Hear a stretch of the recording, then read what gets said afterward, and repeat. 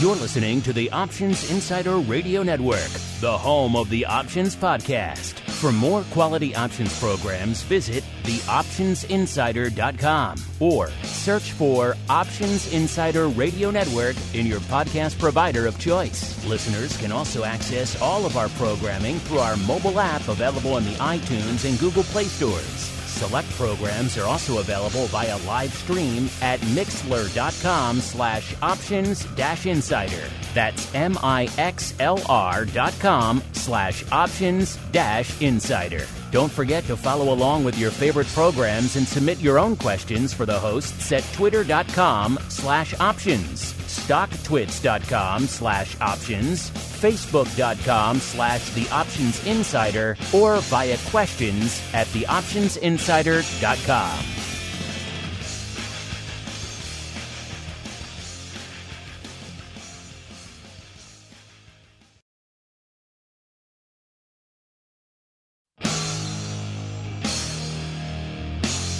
And now, it's time for the show that breaks down the options market from unusual activity alerts to market analysis, strategy overviews, listener questions, and much more.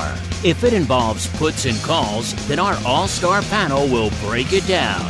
It's time to hit the Option Block with your host, Mark Longo from the Options Insider Media Group, and co-hosts, Uncle Mike TOSAW from St. Charles Wealth Management, along with Mark the Greasy Meatball Sebastian and Andrew the Rock Lobster GIOVINAZZI from OptionPit.com.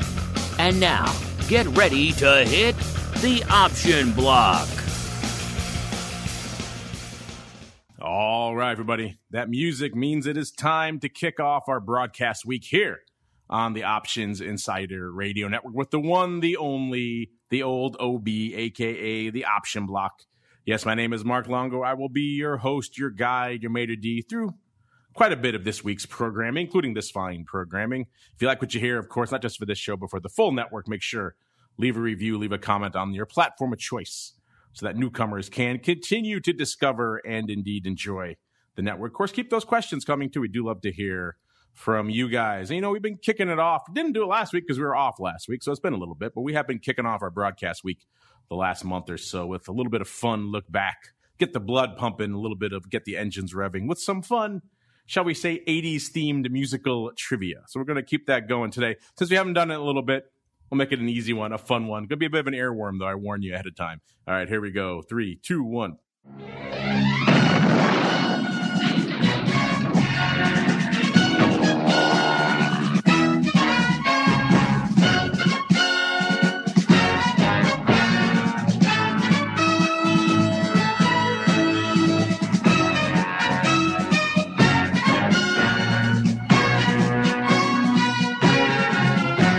I do love it when a plan comes together. All right, that one's going to be in my head now for the rest of the day. But there are worse things to have in your head than the A-team. Oh, I just said the name, but you know what? It says it in the intro. So it's kind of an easy one. Let's make it official. First, let's go out to the rockingest of lobsters. I do believe it is the Options Pit turn at bat. Mr. Rock Lobster, a.k.a. Andrew Giovinazzi from OptionPit.com. Welcome to the program, A and B. Can you possibly guess what program that is from, sir? You know what? I would love to guess what it was, but I cannot hear any of what you played. Oh, well, there you go. I guess you lose then. So let's see instead. There's a lot of choices out there, so I'm afraid that I have like a 1 in 10,000 chance of hitting the right 80s program. Oh, well, then let's see if Uncle Mike can get the answer correctly. Mr. Uncle Mike, sir, I put it to you, of course, Uncle Mike TOSAW from St. Charles Wealth Management. I'll give you a hint. You do love it when a plan comes together. Mr. Uncle Mike, sir. A, welcome to the program. B, any chance of guessing this one, sir? Well, you're making it really tough, but I'm going to go with the A-team. I know the A-team. I remember there was an episode when William Perry was on, when Hulk Hogan was on. The A-team was the 80s, and it was a great show. And hopefully whenever I go hunting, my aim is better than the bad guys or anybody when they shoot in the A-team. That's my thoughts on the A-team. That's true. They had how many seasons of that show? And I think BA got hit like once, and that was about it. No one else got hit, let alone thousands of bullets going off every episode. Yes, you're right. A-Team was the 80s. It kind of personifies it. And we kind of personify the options market this day. Let's get rolling right on into the trading block. It's time to break down the latest topics, trades, and trends in the world of options. It's time for the trading block. All right, everybody. Let's see if the market likes it when a plan comes together. Apparently they do, particularly when that plan is maybe on the virus side. Coming into today's show, we're seeing yet another day that ends in Y and a rally on the street. Most of the major indices firmly in the green. The S&P, once again, the Goldilocks, as it is wont to be these days, up about 1.5%. The Dow up about 1.33%, and the Nasdaq up about 1.75%. So pretty much the breakdown, pretty much as you would expect for an upside day out there. Let's see what's going on with our old friend VIX Cash. Come into Showtime. It was at about a 25 3/4 or so. That puts it down about 3 1/4. Now it's down to about 25.5, so almost 3.5 points from our last show. So quite a bit of erosion kicking in on the old VIX front there. Our old friend VVIX, aka the volatility of volatility, at about 110.5, down almost 10 handles, about 9.5 handles. So it was at about exactly 120 on our last show, and that's of course our barometer for VIX volatility. But hey, we actually said recently on the show that barometer maybe needs to be adjusted for the COVID regime. Then we've got VXX at about a nice firm 25 out there, down 2 handles pretty much exactly from last show. What's causing all this just jubilance on the street out there today? Well, you know me, more buyers than sellers is the hardcore answer. But seems like AstraZeneca is resuming their vaccine trials. Remember, they infamously paused them because one of the recipients had a strange illness that they couldn't really come to terms with, so they paused it out of an abundance of caution. It's like they're resuming that, so that's clearly a good sign. They're not as worried about the impact of that. Also, Pfizer said over the weekend that they believe their trials, they should know their drug is, or I should say their vaccine is effective by the end of October, and if that's the case, it could be in our hot little hands in the U.S. here by the end of the year. So all that seems like it's combining for a little bit of green on the street, but then again, it's a day that ends in Y. You never know. Also, TikTok, apparently that TikTok dance. I was just pontificating last week about how it seemed like strange that the Oracle straddle wasn't pricing in any TikTok juice, and that certainly seems to be the case now, because it does seem like Oracle going to be the winner in that TikTok dance after Microsoft said their bid was rejected. So a lot to parse here on the program. Let's go back around the horn. Let's start because he got it right. He wins. Let's go to the rockingest of lobsters. Mr. Rock Lobster, sir. Let's go to the uncleest of Mikes. He got it right. Mr. Uncle Mike, sir, what is lighting up your tape today? Well, I'm just getting kind of fired up on the A-Team right now. I'm ready to go out and see, I told you. Get you pumped for the week. Else. Very much, very much. Nothing better than pity the fool that's on the wrong side of this market. But nonetheless, just kind of looking through things. It does seem like the only real news that's out right now does seem to be the hint of optimism on the COVID testing. Whether I'm not convinced we're going to have a vaccine that is like the foolproof end-all be-all vaccine by in a month or 2 months or whatever, politics aside. Now, are we going to have something, the next big thing, so to speak, that's going to claim it is? Yes, I think something's going to come out there. November 3rd is my prediction date on that, but that's another story. Or maybe a little bit before that. There'll be the Republican vaccine and the Democrat vaccine. The Republican one will come out like October 25th.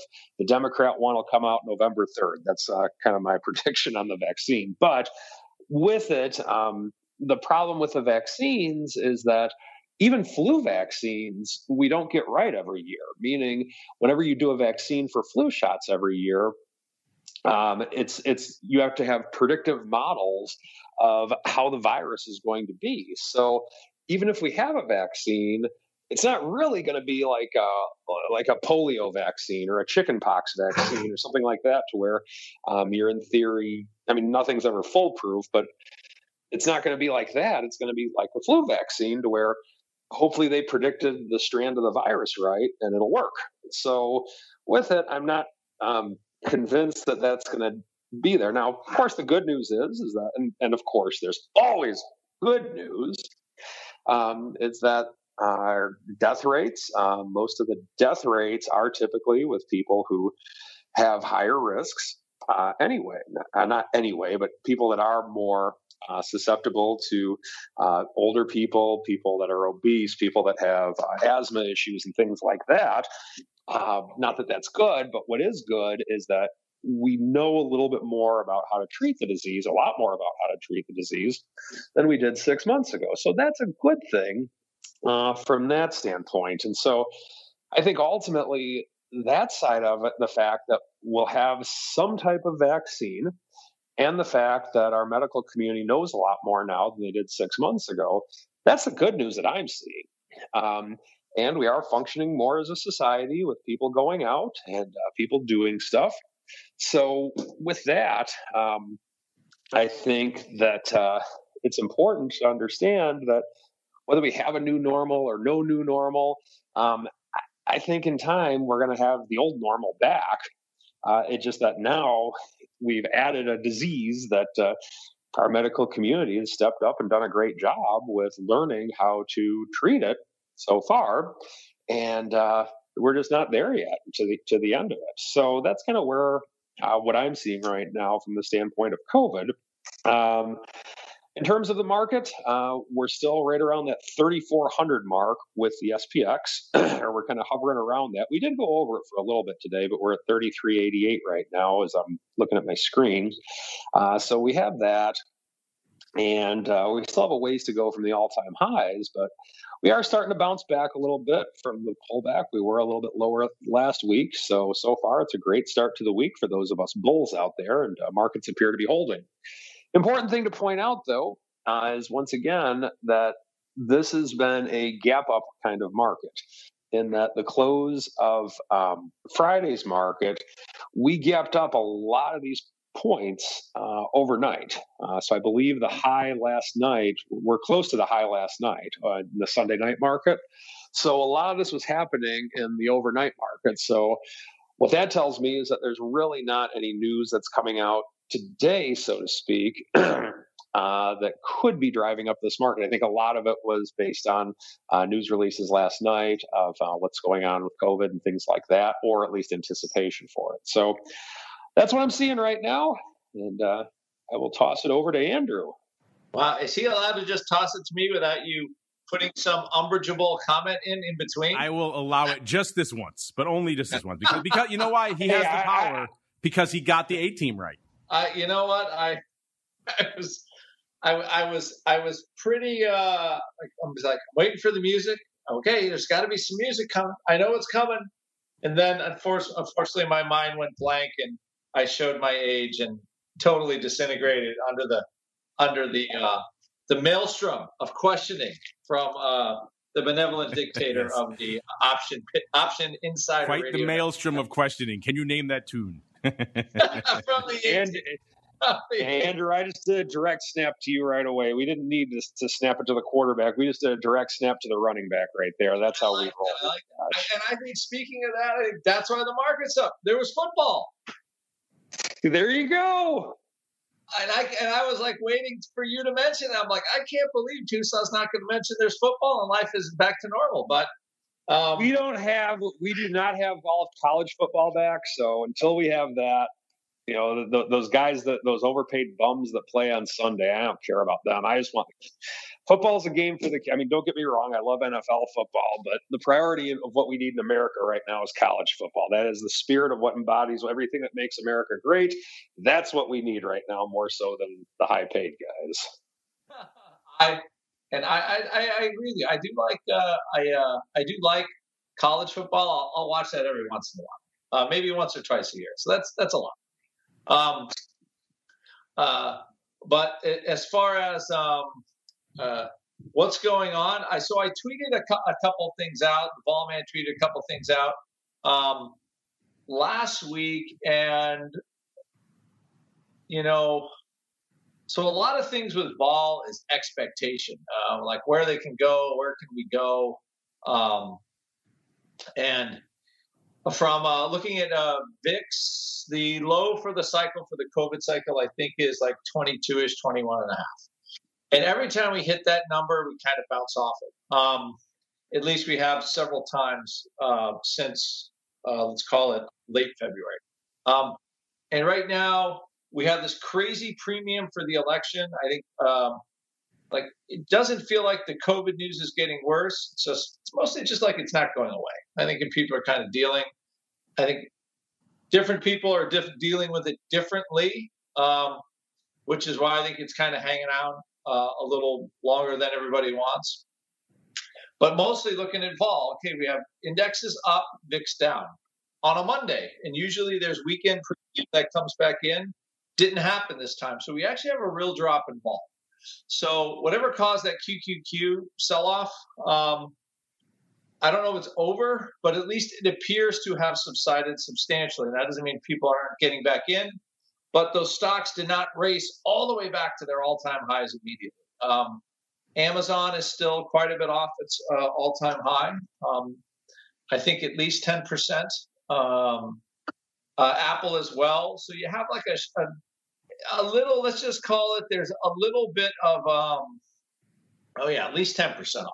So there took some bloom off the rose. Everybody's saying it was SoftBank because they just, bought up a bunch of calls. But I think at least in the short term, maybe some normalcy, which I think will be a little rotation, sort of out of tech into maybe some of the other stocks that exist, like all of the Russell, most of the S&P 500, and most of the Dow, basically, that are still that are substantially down for the year. So I think that kind of rotation ultimately will be healthy. It depends on how fast people get out of techs or start to reduce some tech, but we'll see. So right now we have kind of what I'd say market up, vol down, which is generally bullish. And I don't know if we're I think the next thing, the big wild card is the election. And actually, I think the bigger wild card is what's going to happen between November 3rd and the 17th, like 2 weeks after. Everybody's probably getting the stuff in the mail from the post office, right? I got one in the middle of nowhere, Maine. So they can get to me, they can get to you. It says, hey, if you're going to do a mail-in ballot, here's how the post office works. Don't wait till the last minute to send it in. Send it in so it has plenty of time. So the post office is saying this to people. And then another thing you notice is there's all these fights in states about how late a ballot can be counted till the very last minute, and it can be sent until 8 o'clock on election day and all this, and it doesn't need a timestamp or a postmark, like an amazing amount of funky stuff going on 2 months before the election, as far as changing current election law to make it new. So I don't really know why that's necessary, but I think that's also a thing keeping the vol higher and keeping that October future higher. So if you really want to get a beat on what people think, the easiest thing to watch is the October future and how far above the cash it stays. It's only $4.62. It was as much as $9 over 2 weeks ago prior to that explosion in NASDAQ. So there's still election premium there. There's still considerable uncertainty there. And apparently the big, huge bid for premium was all related to the Qs and how those things are totally taken off. So, which as an ex-market maker and Longo can figure this out, when you run out of calls to sell, vol goes higher. And he's probably felt that viscerally like we all have. So that's what we have from this point of view, but it does look like things are subsiding somewhat, and we are seeing lower vol in the October cycle. So remember, VIX is looking at what's expiring a month from now, which is about the middle of October. And by the time we get to September expiration, it will be the October SPX it's looking at. So again, very interesting type of pricing. I still think the node will be bid because I think the COVID seems to be getting better pretty much on a monthly basis, right? There's a shock for some cases and then it all kind of subsides. So in month blocks, COVID seems to be getting better. It doesn't really seem to be getting worse. But the election thing is still sitting there. So the market, when it has a date, it's basically going to act like a giant earnings cycle. And that's what we have. It's like the election is a giant earnings cycle where the straddle in November will probably hold its price or decay very lightly, which means the IV has to go up to counteract that. And that's what we'll see till the election. So I think that unless there is a massive change in something, which I think is always possible, we're going to see a lot of this sort of, market up and down, not quite getting back to highs, unless we do get some pretty fantastic news. Although there is the Chinese vaccine, and there's the Russian vaccine. So I just figure, with those two vaccines, everybody should be in euphoria land right now. But I guess it's not translating across either the Pacific or the Atlantic quite yet. I guess not, indeed, sir. All right, let's move on out to what we've got going on here in terms of the market. I just want to make sure. Let's look really quickly because you were saying you heard me a little bit different there. You know what? There we go. How's that? Does that sound better, Mr. Rock Lobster? A little better. Yeah, that's how you weren't hearing. You know what? There we go. Let's just say folks were using this system for other things. And that sometimes hijacks the settings here. All right, there we go. I was wondering why you guys couldn't hear that sweet, sweet A-Team music.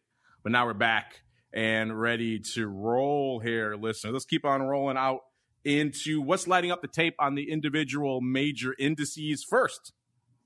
Let's go out to VIX land. VIX at about exactly 250,000 contracts as of a few minutes ago. The ADBE just a notch over 400K out there. SPY at almost 2 million, about 1.91 million contracts as of a few minutes ago. The ADBE 4.11 out there, a little 411 in SPY land. The S 615,000 contracts. The ADBE also a notch over a million out there as well, 1.11 out there as well. The Qs closing in on 600K, the ADBE almost 1.5 million, and the Russell 2000, at least the IWM flavor, at about a little bit north of 250,000, 268,000 contracts. The ADBE 400K exactly out there in IWM right now. Let's move on out to what is the most active, top 10 most active hot options out there right now. You can probably guess two of them. Just a question of which order they're in. Number 10, AMD, 201,000 contracts. Number 9, the old Facebook, 208,000 contracts. It cost you 200K to break into the top 10 today. That's a decently robust day. Number 8, Microsoft, 230. I guess they're feeling the tailwind now after having gotten kicked to the curb in their wooing of TikTok. Number 7, NVIDIA, 254,000. They may pick up ARM, which is kind of interesting. ARM kind of does a lot of the research and design for a lot of the chips that power a lot of the devices you use out there. So that's an interesting one. NVIDIA maybe positioning to be even more of a power player in the computing space going forward. Number 6, this looks like a newcomer to the top 10, not one we've seen before. This is APA, at least not for a while. This is Apache, 261,000 contracts out there. They are hydrocarbon exploration. They've been on the odd block in the past, I do believe, but not in the top 10, at least not in quite some time that I can recall. So interesting. Apache on the move out there, 261,000. Number 5, DraftKings. I believe they have some deal going on with ESPN right now. So that's pumping them up to about 262,000 contracts. Number 4, Oracle, 264 out there. Number 3, Nikola. They, as of the other, not Tesla, but still Tesla-related naming convention, electric vehicle manufacturer, 377,000 contracts. The Tesla branding, I can't believe that everyone's still going to that. But hey, c'est la vie. I digress. Number 2, of course, Tesla, 812 out there. Got a great hot poll lighting it up with you folks out there right now on Tesla options. We'll get to that in a second.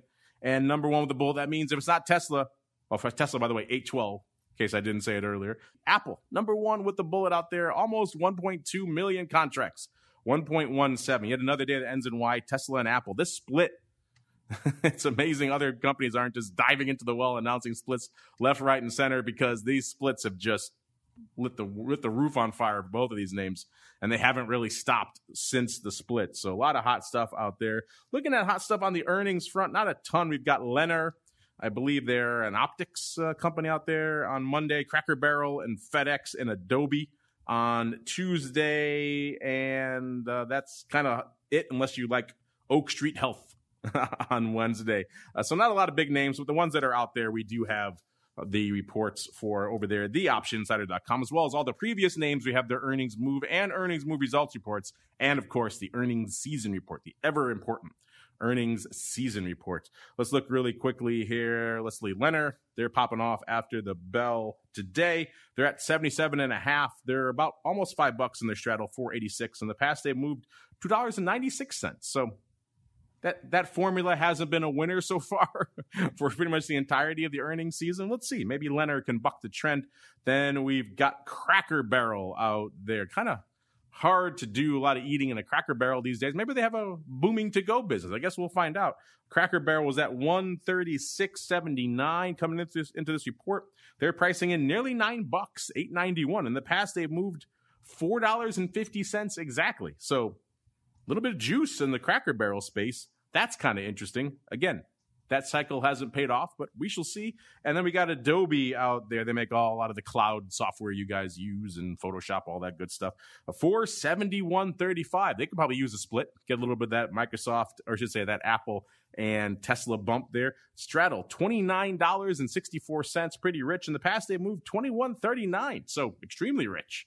So wow, 3 names popping off to show, and pricing in, I should say, a heck of a lot more vol than they have moved in the past, which is surprising for an end of a season that is, I think, to borrow Matt's phrase, blood red for the premium buyers. Overall, right now, the average for the season is at a whopping 74%. So that means of all the vol that was priced in throughout all the names this season, we've seen delivered about 74% of that in terms of net movement out there. So not exactly a winner.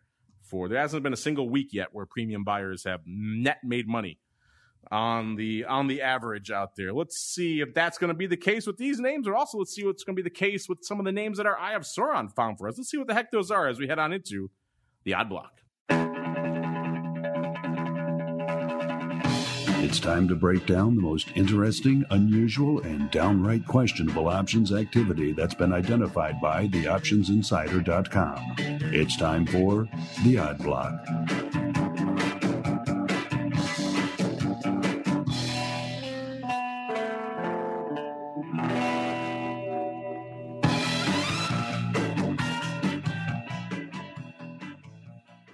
All right, everybody.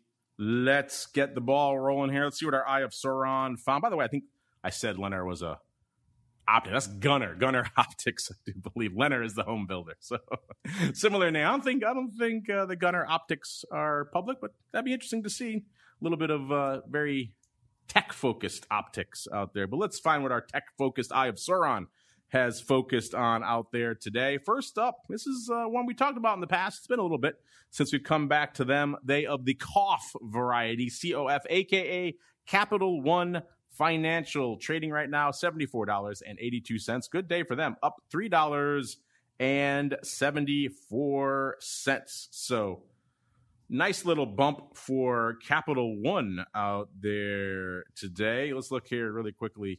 It's not earnings day out there for them, so something's driving this paper. Our friends in Orats found this one as well. They put COF in their 4th place for today's volume versus their 20-day average. They're at about almost 2.5 times that average right now. As of this report, there was about 18,000 contracts on the tape. The normal volume is about 7,700 out there. Calls leading, I should say, the puts leading the dance pretty aggressively. About 12,000 puts, only about 5,800 calls. Let's see what our Eye of Sauron found out here. Well, before we get to that, let's break down the year that has been out here in COF. A year ago, it was trading well north of where it is right now, even with today's rally. It was trading 94.37, so almost exactly $20 north of where it is right now. It topped out right before the Great Madness at 104.14. That was on February 19th, and we all know what followed from there. The great sell-off. It got down to $38. I think the technical term for that is dang. So 104 and change down to $38. And like a lot of names, it had a lot of peaks and troughs after that. Got up to almost 60 again by March 26th, then sold off again to 42 again by April 3rd. Back up to $60 pretty much even on April 9th, and then back down to the low 50s, like 50 exactly again. Did that a few times. And then it topped out again. You'll never guess when it topped out, listeners. Oh, yeah, $80 even on June 8th. 80 even, and it pretty much hasn't looked back from those levels since. It sold off down to 60 again on July 10th, so took a nice little drubbing. It's been slowly fighting its way back. We're up to almost $5 away from that June 8th high, but he had another name in our pantheon of second-tier names outside of, what did Mr. Rocklopster say earlier, the universe of anything else outside of tech seems to have plateaued on that June 8th level and has been struggling to reclaim those highs. Our Eye of Sauron out here today, let's see what it found. It found some puts, in particular the SEP 65 puts, lighting it up to the tune of 10,676, going up pretty much through the bid. The bid was 14 cents. These went up for almost 12 cents, $11.8 cents out there. So they were 14 cents at 18. They went up for 11.8 cents. This wasn't late.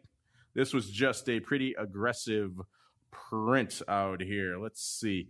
There are earnings there on the 22nd of October.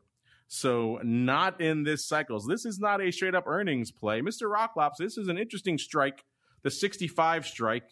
They were down there not too long ago. They were below that. They were trading $60 even in July. So that isn't exactly a home run of a strike to sell, but they're not getting much juice for it at all. They're getting not even 12 cents. So someone, Mr. Rock Lobster, seems like they're drawing a pretty aggressive line in the sand. They say, premium be damned. I would like to buy myself some cough if it gets below 65 cents. Is that your takeaway as well today, sir? It is, but I have to have it can't be a show unless I have some sort of umbrage. When are we going to see the line in the sand fund or the line in the sand puts that you and I highlight? We have a lot of them in the to be watched. We could spend hours reviewing the names we've highlighted. I try to pepper them back in so they don't overwhelm us, but we do have many pages of names to review. If that floats your boat, I'll make sure we float a couple onto the next show. How's that? Okay, just because I am grumpy most of the time. But anyway, this is definitely a line in the sandy. End of the week, vol was pumped because of, like we said before, selling everything last week. Payment processors have been doing pretty well since everybody's shopping online. And this looks like opening paper just because the volume's so huge relative to the open interest. And a week to go. I mean, that's kind of like line in the sand, all right, they want to sell 10,000 puts. They want to take in their dime, make their $100,000 and call it a day. And, maybe get some new upholstery for their Ferrari. So that's kind of like what I view this type of trade as. Would you like to add this one to your category of to be watched, sir? Yes, I think we should put it in. I would guess that these puts go out worthless, but, that would be just a guess, although the delta is only 3, so I'm not taking a big leap with the guess. Does this float your boat, a 12-cent put? Does that get you excited? It doesn't, on the face of it as a trade, it's not very exciting. But if I'm a fund and I want to pick up some COF, that is a way to do it. No doubt about that. So it is a way to pick up stock. And if they can't get it, that is, you think of it, it's kind of like interest for 4 days. That's sort of how I think, a fund manager would look at that if they need to buy, 1 million shares of COF. They're sitting there waiting around to buy it. They're having a hard time getting it for where they want. So they say, screw it, I'll just sell these puts and see if it sells off. So a way to manage that position. So not a terrible use of time or dollars on that one. I guess getting paid about 12 cents is better than not getting paid 12 cents. It's working a 65 bid. So I'm down with that. When in doubt, get paid versus get paid nothing. All right, let's see out here. Moving on to our next name out here. We'll put this to appease the Rock Lobster. We'll put that last one in our to be watched. We have many to return to in that category, listeners. So maybe we'll do some all review episodes coming up here just to appease the grumpy Bert. That is the Rock Lops. He's no Ernie. He's definitely a Bert. As we move on out to, let's see. Oh, this is a newcomer to the odd block. Here we go on out now. Our Eye of Sauron has fixed its gaze upon Axalta Coating Systems. In case you're wondering, this is a coatings company. Couldn't figure that one out. They make coatings for light and commercial vehicles. And this one is ticker symbol AXTA, A-X-T-A. I didn't remember this one if we had profiled it before. 24.25 is where it's trading right now, up $1.10, up nearly 5%. So a decent little pop here for good old Axalta. A year ago, they were trading 31.35, so yet another one that was in the category of much higher a year ago. Oh, how the worm has turned in the year that is our Lord 2020. Let's see. They kind of hovered in that range. I mean, it's a coatings company. I'm guessing you're not going to see a lot of vol or juice out here. They hovered in that high 20s, low 30s range until the madness popped off in mid-February. Then they sold off to $12.92. And then they began the long, slow, inexorable track all the way up to their near-term peak of $25.17. I don't even need to look at these charts anymore. I see these peaks. I know exactly when it is. Yes, June 8th yet again.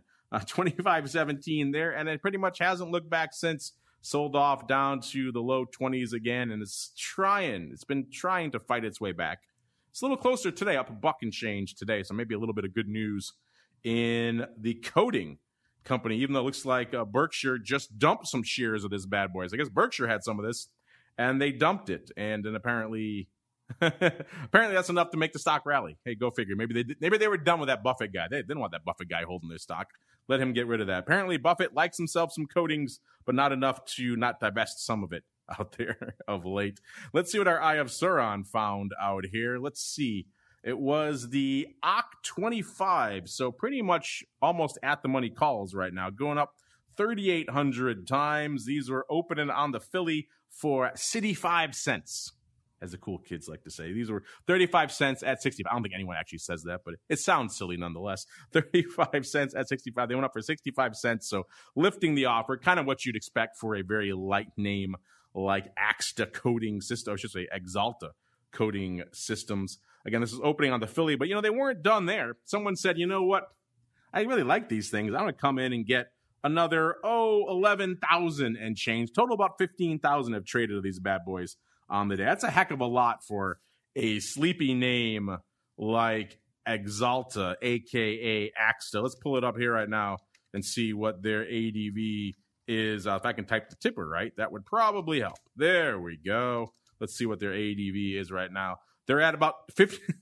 They're at 52, almost 53 times their ADV out there right now, which is a whopping 634 contracts. So yeah, just to get 3,800 done in one print. I'm surprised they didn't have to go through that offer. That offer was good for 3,800, apparently, even though it was a pretty freaking wide market. So I guess that accounts for it as well. The stock was at about 23.60 when this print went up. So a little bit lower when this print started going up. They've been going up throughout the day, obviously bidding up some of this stock as well. So Mr. Rock Lobster, someone had to get themselves some OC25s in Axalta Coating Systems. Our print was about 4,000. Total of about 15,000 have traded on the day. There are earnings in this cycle. They are, let's see, they might be right on the cusp of it here. They are on, actually, no, they're right beyond it then, because expiration is on the 16th. These expire on the 22nd. So right beyond it. So this is not an earnings play, Mr. Rock Lobster. This is an earnings adjacent play.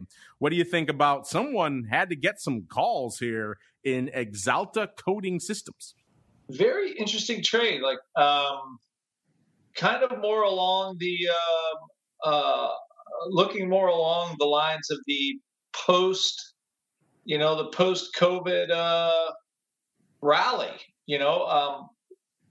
Maybe they're going to make the coating for the new Nikola truck that's going to come out. Apparently, that is already pre-sold. The coolest looking electric vehicle on the planet. Very, very interesting, huge. I think they're up to like 20,000 contracts right now. Is that the number you just saw? Let's see. 25,840 call spots. Someone's got to get them.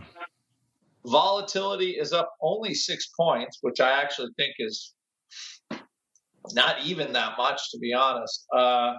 Let's see, 44. Amazingly, yeah, you could. That is a pretty expensive call relative. You could probably do better just buying the 22 puts in stock. That vol's about the same, and you could get the out of the money. You do a little little tricky strangle there or something like that, a little hedge trade. But they look kind of pumped up, and maybe Buffett is buying more of it, but that's not quite what the news says. I was trying to look at like a stock twits or something like that to see if they had anything on. But a very interesting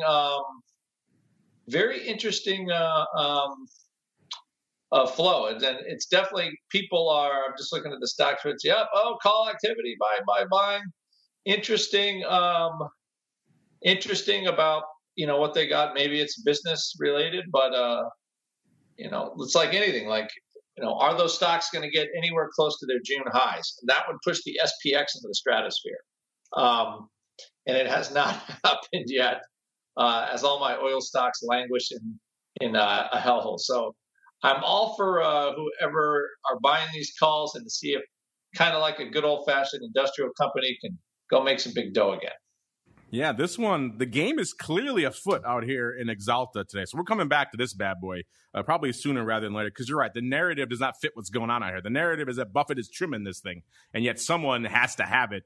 This is like a name that trades 634 contracts a day, doing almost 25,000 just on the call side today. So something is afoot out here in Axalta. Maybe you're right. Maybe Buffett is doing a little bit of the old talking out of one side of his mouth and then trading on the other, gobbling up calls while he says he's trimming the stock. But either way, this is an interesting one, and certainly sounds like the party is not over here in Axalta. We'll be coming back to this bad boy. This last one, it is a shame. The greasiest of meatballs, the tastiest of briskets is not with us today, because this is, I think, quite literally his favorite stock. We were just talking about this, joking about it on Ball Views on Friday. This is Darden Restaurants, his favorite chain, his favorite brand. They own a bunch of different names, like the meatball's favorite, Olive Garden, and many others out here. Trading $90.10, ticker symbol DRI. This is the name that a year ago was trading $126.91. And it kind of hovered in that range until, what happened. February came along, and we got down to, so it went from $126.91 last year to, when it sold off, down to $26.50. It lost $100 net in the great nadir out there. So obviously no one going out to eat, especially in all that madness of March. And then slowly a little bit of a rebound, $60, and then back down to 44 again. A few of those fits and starts until where it topped out. We don't even need to look. June 8th, 84.74. And then it kind of sold off again down to about $70 even.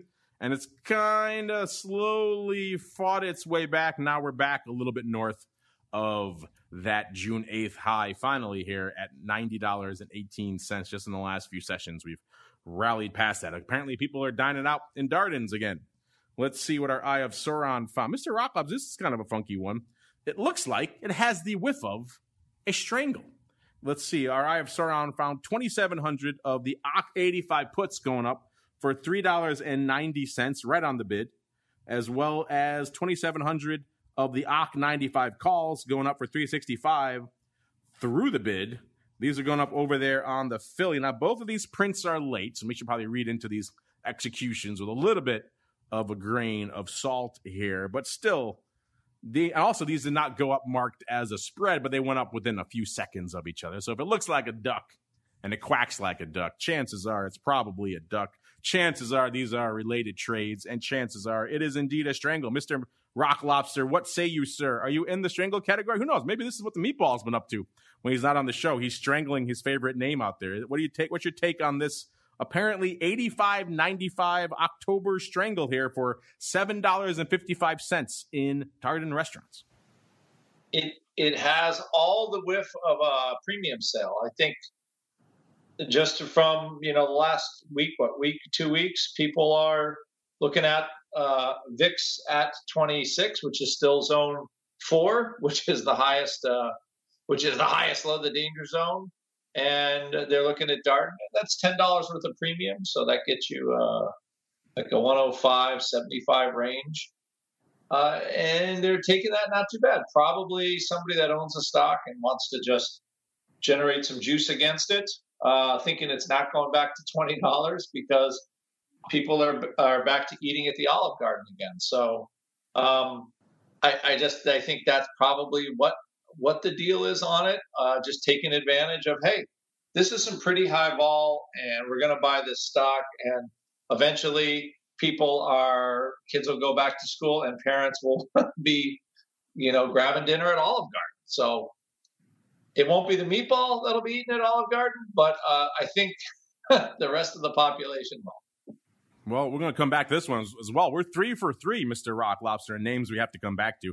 I think the reason we haven't come back to a lot of them yet is because a lot of them are September expirations. So we like to wait to see until they're close or near or maybe beyond expirations so we can see how the trade's fared. But we'll come back to these ones, I think, a little bit sooner because there's 3 funky ones here today, including a nice size juicy strangle there in Darden Restaurant. Speaking of juicy, I'm sure Uncle Mike's got something juicy up his sleeve for us. So without further ado, let's head on into the strategy block. It's time to dispense options, wit, wisdom, and education. It's time for the strategy block. All right, it's that time of the week, listeners. It's Monday. It's time for Uncle Mike to come on down from on high, stone tablets and options wisdom in hands. Mr. Uncle Mike, sir, what do you have in store for us today? Rolling down put spreads to hedge an underlying timing. Oh, I'm sorry, that's it. We're done. I'm cutting you off. That's far too boring. I'm just kidding. That sounds like a good far one. Too boring.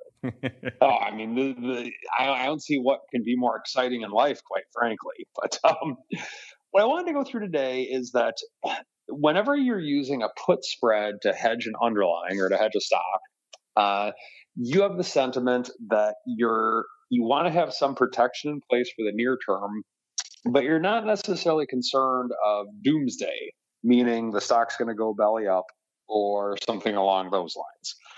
So with that, you have the opinion that, okay, if I'm using a vertical put spread, let's say the stock's trading at $55 a share, and I buy the 52.5, 47.5 put spread for maybe 50 cents, $1, whatever the case may be.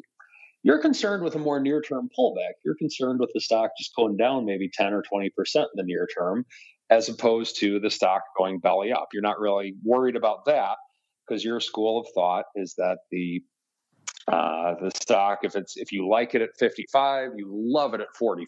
That's kind of your opinion on the stock when doing something like this. And so by having a put spread, you're thinking, well, I like the stock, but I just want to have a little bit of protection in place in case it does go against me. So with that being said, I want to emphasize the importance of rolling put spreads when doing this strategy. Now, let's say the stock does go down and it goes down to $45 right away. Well, you do have one choice.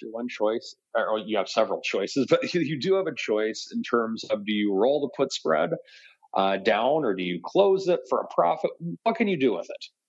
Well, typically in that situation, depending on the time frame, sometimes I like to get out of it and maybe roll down to, say, a 45-40 put spread, or just say, you know what, it's already come down a little bit. I'm going to take the profits, and then no matter what, if I do absolutely nothing, I'm ahead on this stock for the rest of my life because of the profits that I took on this put spread. Of course, you have the ability to do more trades and become behind on it, but those are some choices with which you have. Now, when I'm in that situation, what I usually like to look at is, does it make sense to take the profit now? And I would say it depends on the time frame that you have for your long put spread. Meaning, if you have just a little bit of time till expiration, then at that stage, you've usually made close to the maximum profit you can make on the put spread. And if that's the case, then you might as well get out of it, I believe. Now, let's say it's maybe a 3 or 4 month put spread, and you bought it for $1, and maybe it's trading for $1.70 right now when it's totally in the money. If that's the case, I'd consider leaving it. Because remember, your thought on this stock is that if you like the stock at 55, you love it at 45, I might even leave it and then just make it into more of a time decay type of trade. Now, with that being said, you have to understand that you have no more downside. But remember, you liked the stock at 55, but you love it at 45. So that's kind of the decision with which you need to make on what you would need to do when the stock does go against you, but you have that profitable put spread. Now, next thing I'm going to mention, I think, is the more important side of things, and that is rolling up put spreads when the stock goes your way.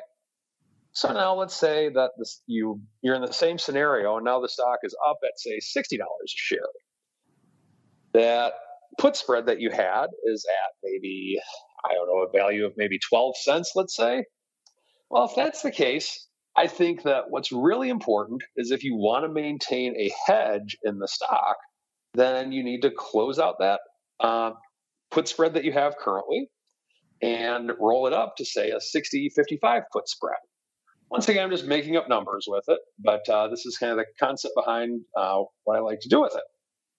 Now, if you really want to be a little bit more cautious, one thing you could do is maybe just close out the short side of the original put spread and then maybe keep the long side of it if it's worth like a nickel or something like that for a lottery ticket. But most of the time, I just close it out. So let's say the stock is up at the 60 level and you buy the 60-55 put spread.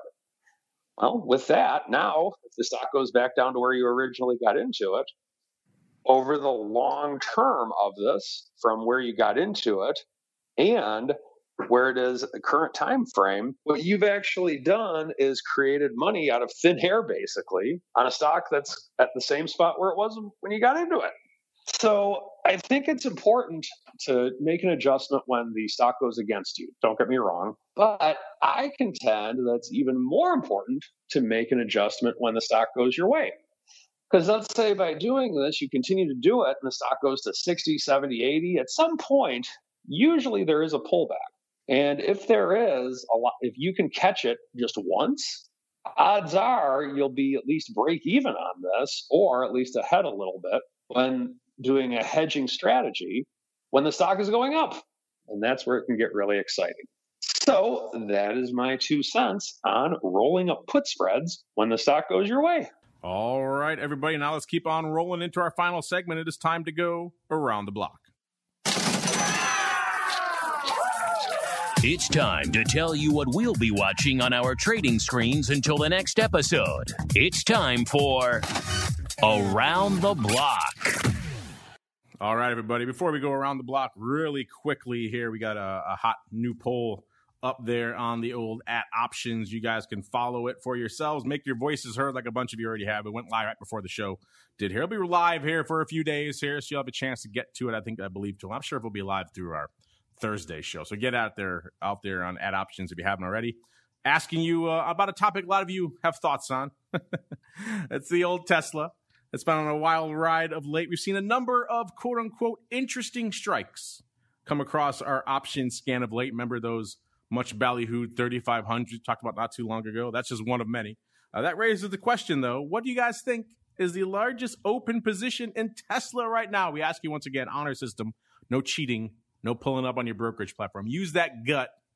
And we gave you 4 choices, as we are wont to do. We're nice enough. Multiple choice here. We gave you the Jan 500 call, D's 350 put, June 750 call, and the January 1 put. Yes, 1.0 put. All of these strikes are equally absurd in their own ways, some more than others. But let's go around the horn. Let's start with the Rock Lobster, sir. What do you think, or what is your vote if you have one, A and B? What do you think our audience is voting for? Interesting question. I think the audience said the June 750 call, but I would say the January 500 is the most popular. Interesting. Mr. Uncle Mike, same question for you, sir. The D's put, I'm going with that one for myself as well as the audience. The 350 put you had said, correct? D's 350 put. I did say that, yes. And it is an interesting one. People have been voting hot and heavy over here. Your buddy there, Mr. Lincoln, Mr. Rock Lobster, he's already chimed in. Mr. Infamous Short Ball Show, he said he played in our poll. He said he just looked it up and he was wrong. No spoilers. At least he didn't share out the right answer with our audience. No spoilers yet. If you look it up, don't share any spoilers. Listen, I won't give my answer because I know the right answer. But right now, our audience is clearly feeling the upside love to the tune of almost 60%, 59.7% of the Jan 500 calls. A lot of love for those. Followed by number 2, June 750s, 19.4%. Then in the tie at 10.4% each for number 3. We got the D's 350 put and the Jan 1 put. So that's going to go for another day or two out here. So get your votes heard. Get them in. If you haven't already, we'll reveal the winner on Thursday's option block. But now let's go around the horn. Let's see what everyone's watching outside of the hot Tesla positions out there. Mr. Uncle Mike, we'll start with you, sir. What do you have your eye on for the rest of the week until we gather here together on Thursday? Well, I want to see if we can get a little bit of a follow through today because we pulled back last week and then we have the 3,400 mark that we're at right now. Want to see if we can make a run for the 3,500 mark on the S&P. So just kind of watching the specific numbers on the S&P at this point in terms of news. One day it's great, one day it's bad. We're kind of in that type of market, but I'm focusing on the numbers.